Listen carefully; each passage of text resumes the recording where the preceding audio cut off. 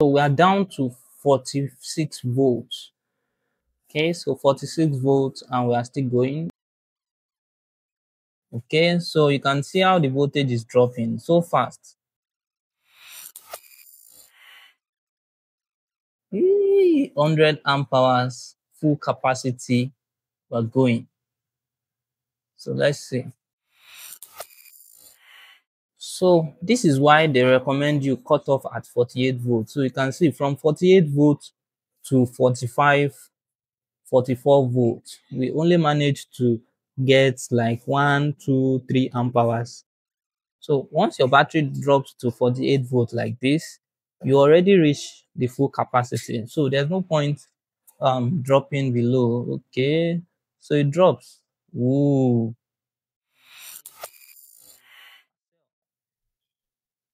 So we're done. The discharge is completed now, so it's time to tear down to see how this battery is built. Okay, so we are doing the tear down now to see how this battery is made.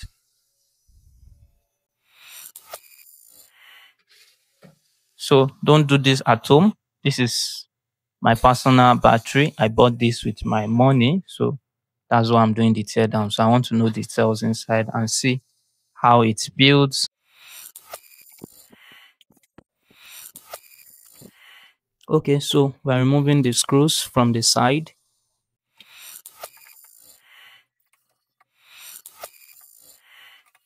Okay, so open from here, drop down. Okay, slowly, slowly, slowly. Okay, slowly open it up. Slowly.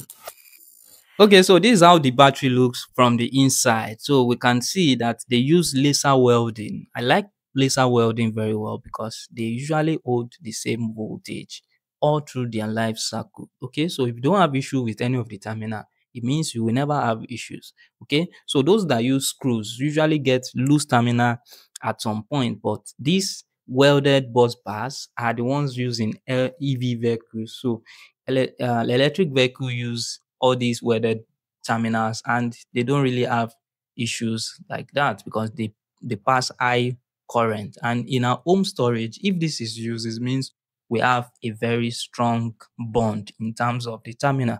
Okay, so these cells, they look like EVE cells. Let's see if it's what they claim. So I will scanning one of the QR code to see what manufacturer of the cell is.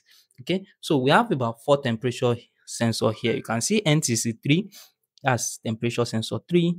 We have another one, NTC1, NTC4. So you can see they spread 4 of them across, and there's one here as well. So this is the fourth one. So there are 4 temperature sensor here that is showing T1 to T4 on the BMS. So you can see this is the BMS as well. So I don't know the name of this BMS, so it might be customized one.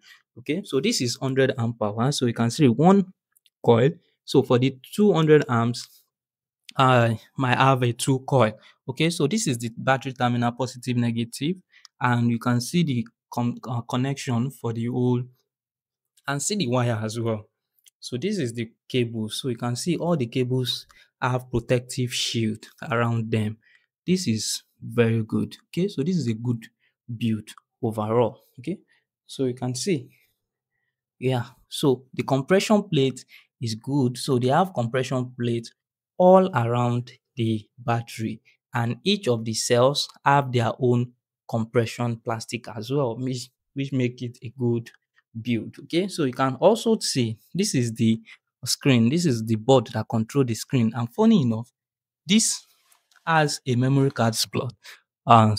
Okay, so I don't know what this that is used for, maybe for storing data and all. So that's a memory card slot there. So that's another function that they might have to explore in the future. Okay. So overall, in terms of build quality, I like this battery very much.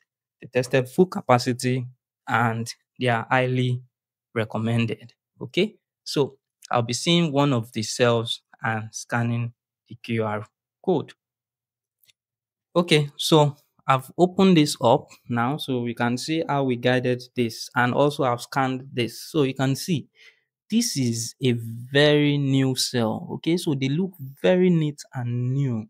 Okay, so you can see, I don't know if my camera is doing justice to this amazing new cells we have here. So you can see this is 320 watt hours. So if you multiply that by 16, you are getting approximately 5120 watt hours. And these batteries live up to the expectation.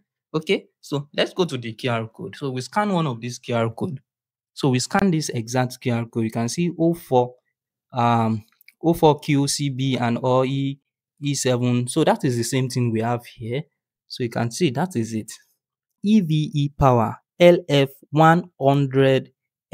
Okay, so LF100L. So you can see the capacity is this 100 amp hours, and you can see the energy is 320 watt hours, and the manufacturing date is 5th of July 2024. That is just last year. And you can see production line is J9, and you can see tax number is 44, and the number of cells produced that day is 3895, the code. And you can see that is it. So these cells are grade A cells and genuine EV power cells. Okay, thank you.